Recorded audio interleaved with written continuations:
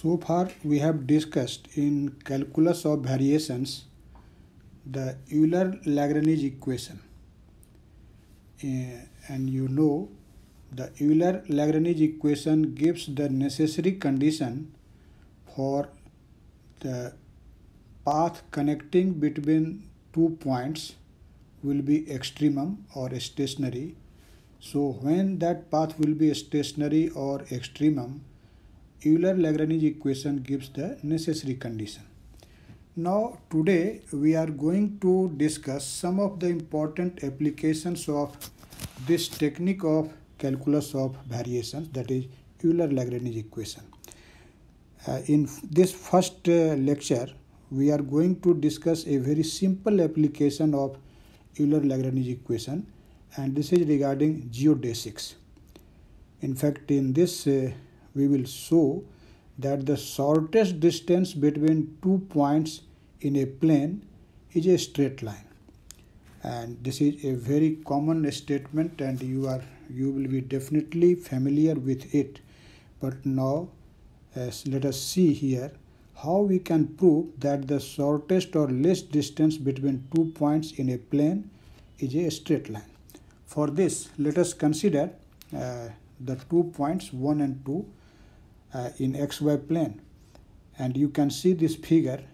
I have considered that the coordinates of point 1 is x1 and y1, and that of point 2 is x2 and y2, and there is a curve connecting these 2 points as shown in this figure. Now let us consider two very close points on this curve. First point is P and another is Q, and you can see that corresponding to this point P, the x coordinate is x and y coordinate is y, and corresponding to the point Q, you can see the x coordinate is x plus dx and y coordinate is y plus dy. So definitely you can see that from this figure that this PR is equal to dx and QR is equal to dy. And let us consider this element of the curve PQ has a length ds. We consider it. So consider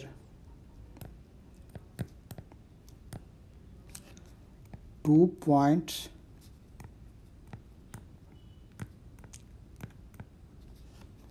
one whose coordinates are x1 y1 and 2 whose coordinates are x2 and y2 in xy plane,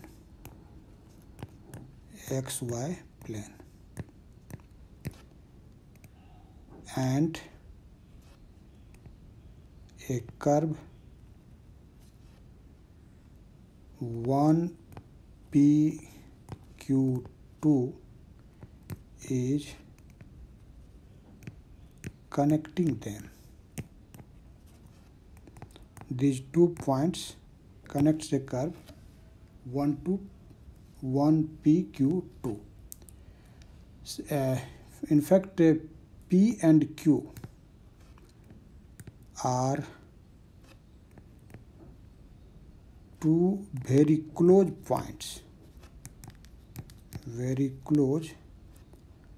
points,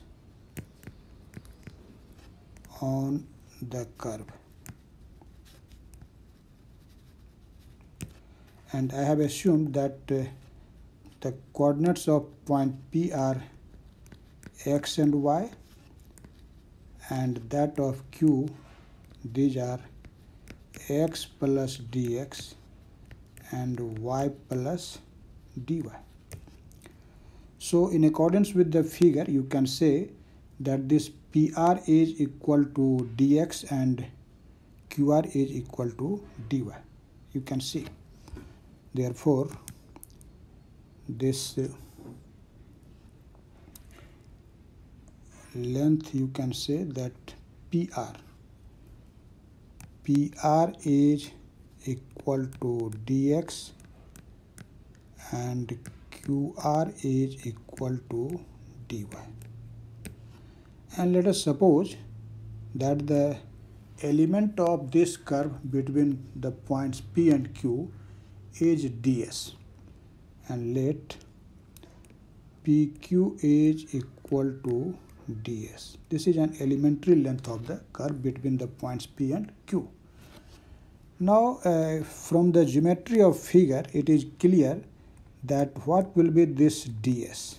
You can see easily this ds will be simply equal to dx square plus dy square to the power half. And you may simplify it a little bit. Let us take this dx square as a common factor. Then this will be simply 1 plus dy dx whole square to the power half dx.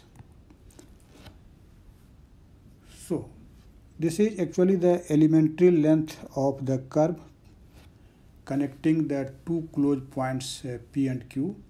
Now if you want to find the total distance between the points 1 and 2, what will be that? That will be simply the integral of this ds. So you can say the total distance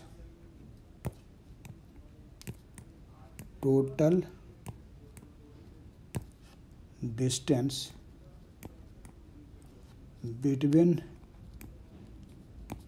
the points 1 and 2 is given by, as the curve is continuous, so this will be simply I equal to integral of this ds between x1 y1 and x2 y2. And we have already calculated the value of this ds here, so you can put this and you can see this will be 1 plus dy by dx whole square whole to the power half dx. And since the integrand is a function of x, so we need only to write the limit for x, and so I write here x1 and x2. There is no need to write the limit for y. Say this is equation 1. Now we know in general from the idea which we have discussed in the previous lecture that this line integral I is actually expressed as the integral of a functional f, which is a function of y, y prime and x. So you have seen earlier that I is equal to what? This is integral from x1 to x2 f of y, y prime and x dx. You have already seen this integral in the previous lecture. And you know here this y prime means what? This is actually the first order derivative of y with respect to x. So y prime is dy by dx. Now comparing these two equations 1 and 2, you can see that the functional f is what? Actually this is the functional f, you can see here. So you should write comparing equations 1 and 2, we get that this functional f, which is a function of y, y prime and x, is simply equal to 1 plus dy by dx whole square and whole to the power half. And you may write it in this manner. This is 1 plus y prime square whole to the power half. Now, for the distance between 2 points 1 and 2, which we have denoted by this symbol I, will be minimum only when the Euler-Lagrange equation will be satisfied, as you have learnt in the previous lecture. So you can say for I to be minimum, for I to be minimum, Euler-Lagrange equation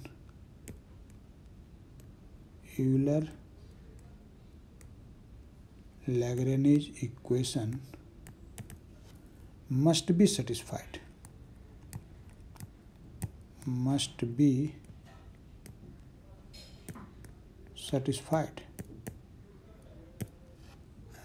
And when you say that Euler-Lagrange equation must be satisfied, you should remember what we have studied Euler-Lagrange equation in the previous lecture. You know it is in fact d dx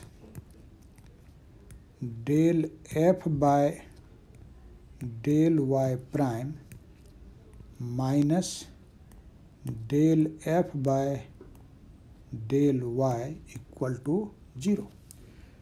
Now we will substitute the value of f from here. We have already obtained this is the value of f, and then simply differentiate it. So now substituting the value of f, you will get this is d dx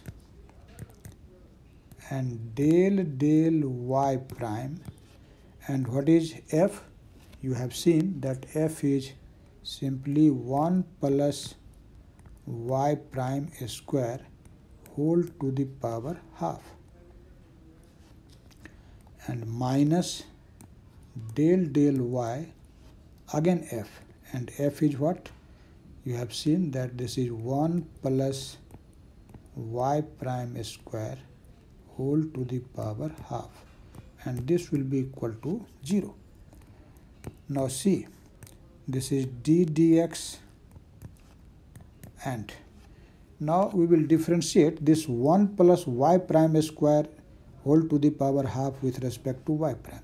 So you can see this will be simply 1 over 2 1 plus y prime square to the power minus half times 2y prime.